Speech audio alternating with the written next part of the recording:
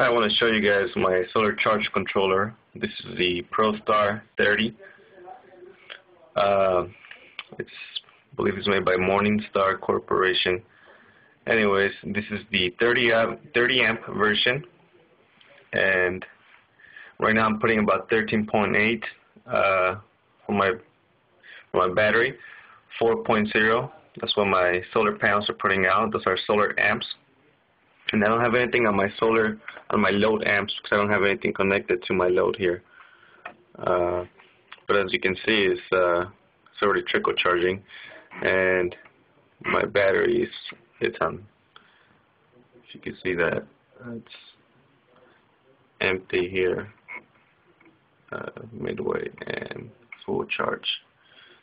And right over here is telling me that it's charging. Right in this section here, it tells you the battery type, so you have to find out what kind of battery type you have, which is a gel, sealed, or flooded. And whichever one you have, you select that.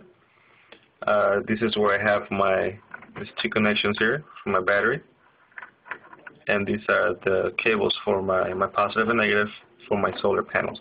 I have an 85-watt multi-crystalline solar panel, and as you can see, I'm already putting about 4.0 solar amps, which is not bad.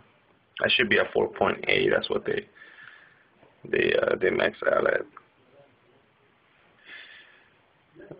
And this is my 750 watt inverter, and I have this hooked up to a Duralast that I purchased at AutoZone. This is a deep cycle. It's a relatively pretty small setup here, but I'm considering to get 3 more or 4 more panels. But this time I might get the monocrystalline. But anyways, this is a really nice device. I highly recommend this device to anybody that wants to get their own solar system. This is a 30 amp version,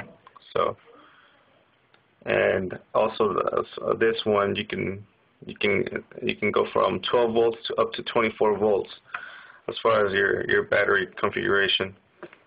Anyways, I hope you like it.